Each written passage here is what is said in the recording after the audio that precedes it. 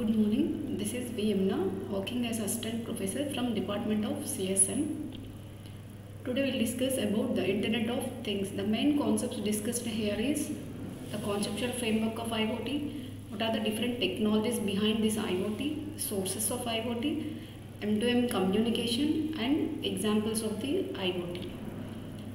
The definition of the IoT. Internet of Things is a system which are interrelated with the mechanical or computer devices, animals or people that are provides with unique identifiers. Without the human to human or human intervention, we transfer the data by using internet. That is what we call Internet of Things. And it also refers to as a network to connect anything with internet based protocols to conduct the information exchange and communication in order to achieve smart recognition, positioning, tracing, monitoring and administration.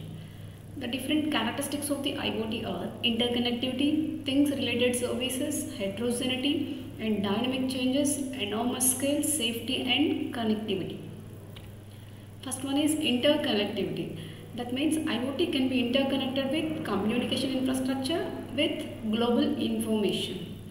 Things related services. This things related services provides the constraints like privacy protection, semantic consistency between virtual and physical things. And in order to provide these things related services within the constraints of things, it proposes both technologies in physical world as well as information world. Heterogeneity. Heterogeneity means it can based on or working on any hardware platforms and networks. So this can interconnect with or interact with other devices or service platforms through different networks. Dynamic changes. The state of devices changes dynamically. Like example, walking, sleeping, connected or disconnected, as well as the context of devices, like which includes the speed, location, and more number of devices can change the dynamical. Enormous scale. The next characteristic of IoT is enormous scale. The number of devices need to be managed and communicated with each other with simple or with at least an order of magnitude which is larger than the devices connected to the internet. The next characteristic of IoT is safety. Safety becomes an adjoint issue in nowadays. This safety includes the personal data or physical well-being data. Security, the endpoints, the networks and data moving across all of it create the security paradigm. Connectivity. This connectivity enables the compatibility and network accessibility. Accessibility is getting a network, while compatibility means we provide the common ability to consume and produce the data. This is the architectural view of the IoT. It contains the 4 layers, that is sensor layer or a smart device, communication layer or network device, application support layer or service support and application layer. These are the 4 different layers. Sensor layer which contains the sensor networks, and network and communication layer means which has the transport layers, and the service support or application layers and application layers which contain the IoT applications. In this, first we will discuss about sensor layer or smart device. This is the lowest layer, which is name itself, it is sensor layer. That means it is integrated with the sensors, and the sensors interconnect with physical and digital worlds along with real-time information. Different types of sensors used for different purposes. For example, for temperature we will use one sensor, that is called temperature sensor, and speed sensor, humidity, pressure, electricity, movement sensors, etc. And they also have the degree of memory and enabling them to record a certain number of measurements. Sensor can measure the physical property and that property converted into signal. That signal can be understood by the instrument. And sensors are grouped with unique purposes like environmental sensors, body sensors, home appliance sensors, vehicle telemetric sensors, etc. And these sensors can be connected to the large sensor gateways like local area networks or personal area networks like Zigbee, Bluetooth, ultra wideband. And sensors use low power and low data rate connectivity. They typically form networks commonly wireless sensor networks. This is about the sensor layer. The next layer is gateway and network layer. It contains the volume of the data, large volume of the data will be produced by the sensors, and it has that robust and high performance with both wired and wireless network infrastructures, and it supports the machine-to-machine networks and their applications also. And it provides some of the IoT services and applications like high-speed transaction services, context-aware applications, and multiple networks with various technologies, etc. And these networks can be in the form of both private, means only accessed by some people, public can be accessed by anyone, and both public and private, that is called hybrid model, that are built to support the communication requirements for bandwidth, security and latency. And this network layer uses various gateways like microcontrollers, microprocessors, and gateway networks like GSM, GPRS, Wi-Fi, etc. Next architectural view, next layer is management service layer. This management service processing the information possible through controls, security controls, analytics and modeling and management of the devices. The most important feature of this layer is mainly using business and process rule engines. IoT brings the connection and interaction of the objects and systems together, which provide the information of the events and temperature of the goods and current location and traffic data. And some of that requires the response to immediate situations such as reacting to emergencies on patient's health.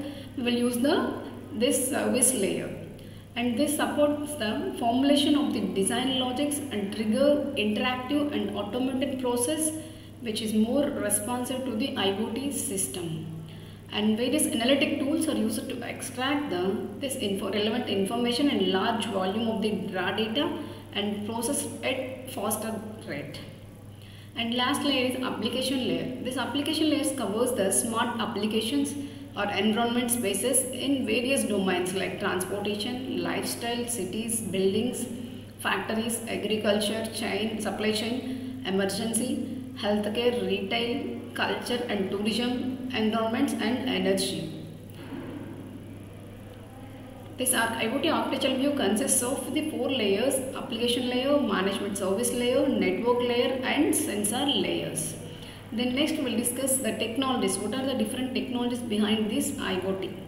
This IoT provides the hardware, software and network backbone communications. Hardware, it plays a vital role in communicating with the parameters from IoT to publisher or subscriber. And it effectively puts the data in the format of constrained applications, UAP, RPL or Hypertext Transfer Protocol, HTTP, RESTful, MQTT, Message Queue Transfer Protocol, XMPP. And communication. The communication is done through the Ethernet or 6LoWPAN or RFID, Zigbee, Bluetooth, Wi-Fi, 2G or 3G or 4G and WiMAX. It uses the technology network backbones or internet protocols, that is internet protocol with version 4 and 6, and also uses user datagram protocol and low PAN networks. Software means we use the RIoT OS and ThinkSquare, Mistfilm Square, Eclipse IoT network, cloud platforms or data centers, Nimbit machine learning algorithm and softwares. These are the different technologies used behind this IoT. And server and technology. IoT servers are enterprise servers or cloud servers, application servers, data servers and databases. So different components which are used for this server technology. Online platforms and data acquiring, that is integration, aggregation, organizing and analyzing, and use of web applications, services and business processes, and also device identification and device identity management and their accessing also. These are the server and technologies. And major components of the IoT system are, first one is physical object with embedded software into hardware. Object embedded software into hardware. That means here we will use sensors and control units. Sensors are electronic devices. Controls which sense the physical environment. When come to control units, with commonly microcontrollers or a chip, custom chip that can comprise a processor or memory and several units several units which interface together. Hardware consists of microcontrollers, firmware, sensors, control units, actuators, etc. Communication module. Communication module consists of software devices like application programming interfaces, APIs, and device interfaces, and middleware for creating communication stacks using constrained application COA, AP, and Internet Protocol version 4 and 6 and other protocols also. Software for actions on messages which command which devices we have to receive and which give the output to the activators. What is the input and what is the output, which enables the action by using LEDs, glowing LEDs or robotic hand and movement. The next, different sources of the IoT. We can use the Arduino boards. Arduino boards means which includes the Wi-Fi, Ethernet, USB ports, or micro SD card slots, or 3 wrist buttons which runs on the Linux. Intel Galileo board. This is also a certified Arduino development board with Intel x86 and power over Ethernet and 6 analog inputs. Beagle board. This is very low power requirement, like simply it looks like a card and it can run on any Android or Linux. It is an open source hardware which designs and software for the IoT devices. And Raspberry Pi. This is Wi-Fi connected devices which includes open source Raspbic. These are the different sources of the IoT. Arduino boards, Galileo boards, Beagle boards and Raspberry Pi boards. The next one is M2M architecture. M2M means machine to machine communication, machine to machine architecture. M2M refers to the communication between object or device at machine with other same type of machine or same type of device which controls the monitoring or controlling purposes. M2M to IoT. Technology closely related to IoT which uses smart devices to collect data and transmit it through the internet. When come to M2M, which is the device to device communication, which is also for coordinated monitoring and controlling purposes only. In this we will use the M2. It contains the M2M architecture contains 3 domains, that is M2M device domain, M2M network domain and M2M application domains. In device domains we will connecting the interface through communication and processing units and edge computing data, that is data element analysis and transformation. And next, network domains. In this we will use the network management, data analysis, abstraction, accumulation and connectivity, communication and processing units. M2M application domains means this is M2M application services, used for application services. So this architecture consists of 3 domains: M2M device domain, M2M network domain, M2M application domain. Device management domain consists of 3 entities: physical, communication interface and gateway devices. When come to communication interface, is a port or subsystem which receives the input from one end and which gives the data to the other end. And M2M network domain consists of M2M server. This is the device identity management, data analytics and data and device management, which is similar to the IoT architecture level. These are some of the examples of the IoT. In this picture we will see that some of the airplanes, LEDs, mobiles, printers, laptops, vehicles, these all are connected to the Internet of Things. So these are all the examples of the IoT. When come to smart home applications, at home application we will use the sensors for glowing LED lights, or by switch on the fans, or for TVs and for watches, mobiles, etc. In the smart home we have the smart home control unit which has the surveillance camera, and we have connected by using wire LANs and GPRS, Wi-Fi and UWB.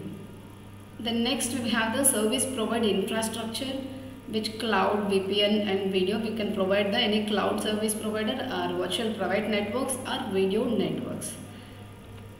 Sensors and actuations manage the smart home with internet connection. We will connect it to the internet. Wired or wireless sensors we can use, and we can also use the security sensors, thermostats and macro and many more sensors.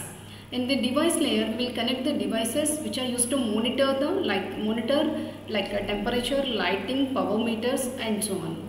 and sensor records any changes while doing these operations in devices.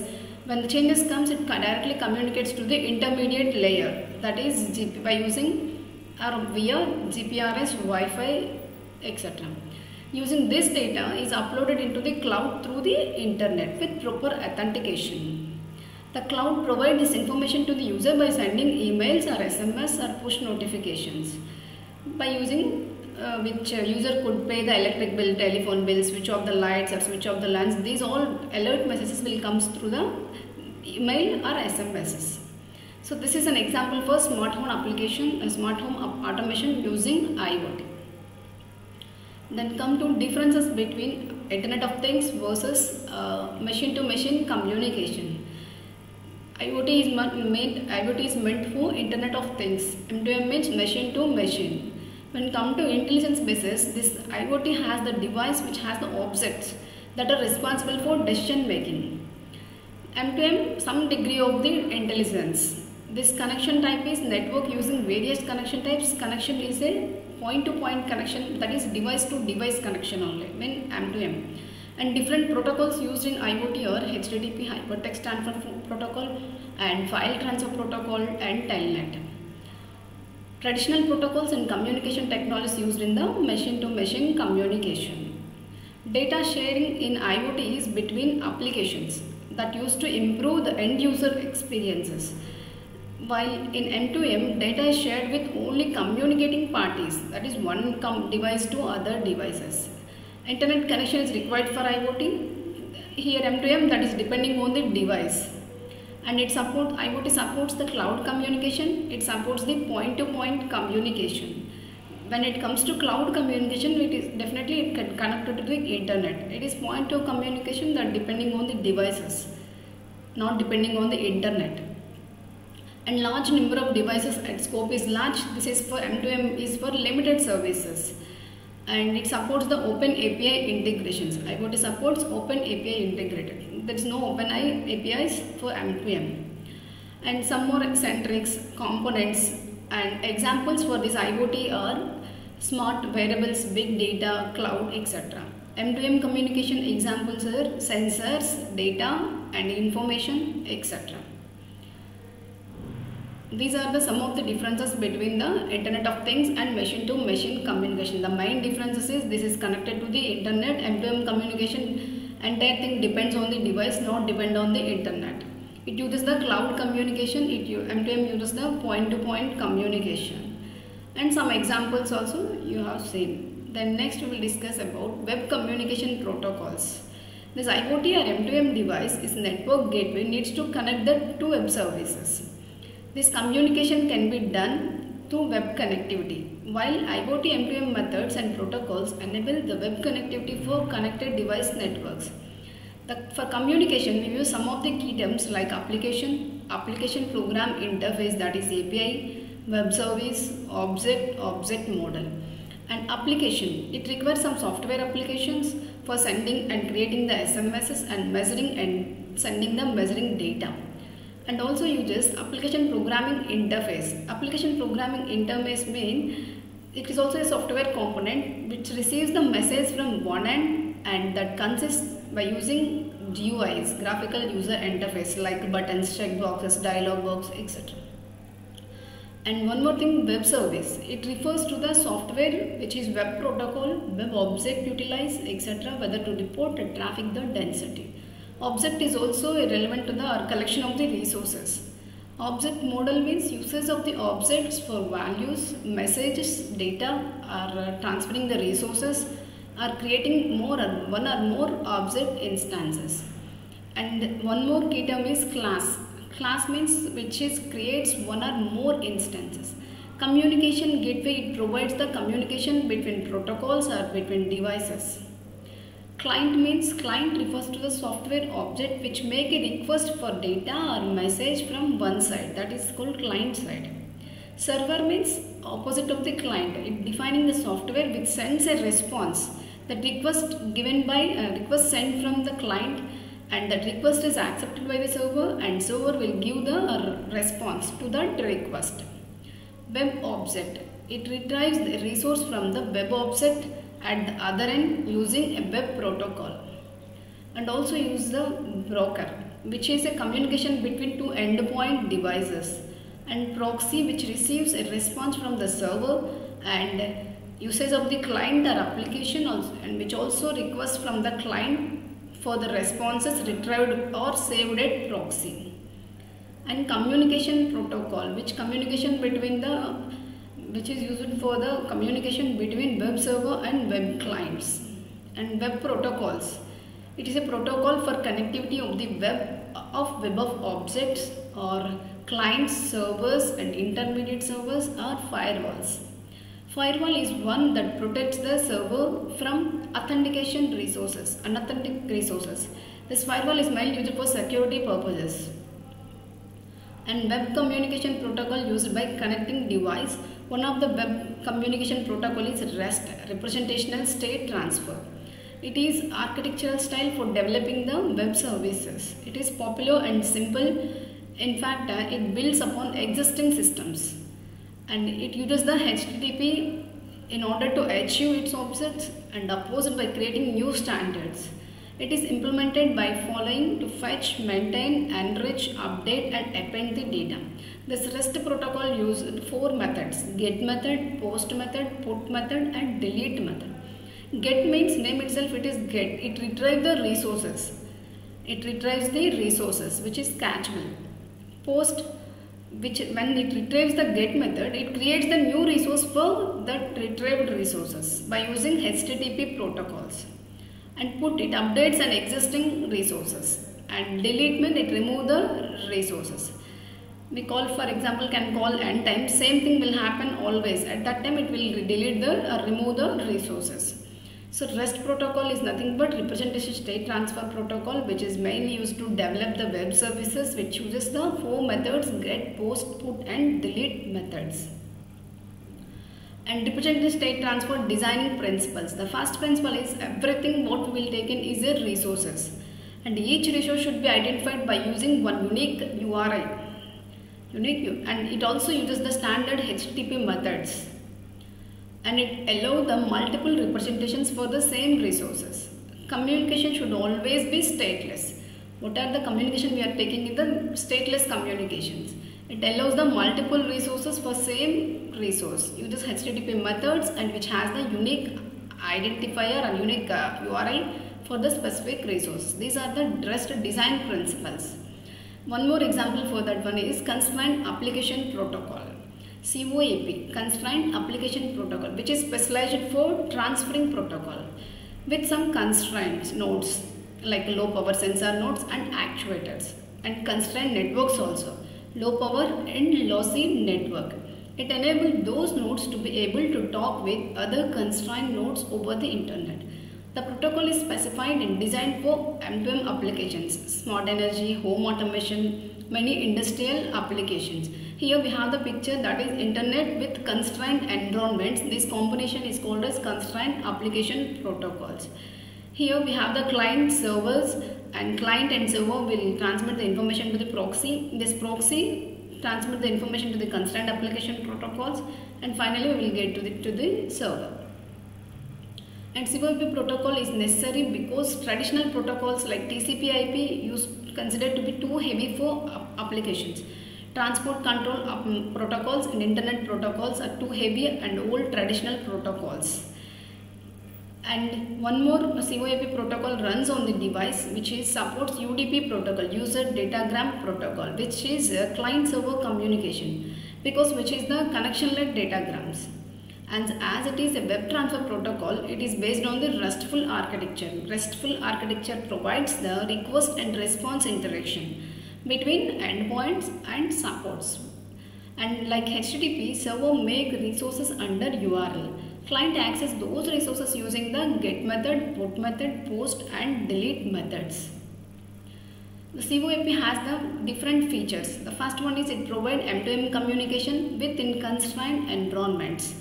And it provides a security for data by datagram transport layers security, that is DTLS. And asynchronous message exchange can be done in a asynchronous way, and which has the low header overhead and passing complexity. It supports the URI content and UDP binding with optional reliability supporting unicast and multi-class requests because UDP is the connectionless datagram.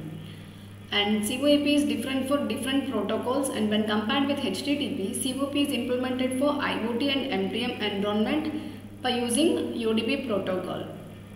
Compensate for the unreliability of the UDP protocol, COAP defines the retransmission mechanism and provide the resources and discovery mechanism with resource description. And finally, thank you.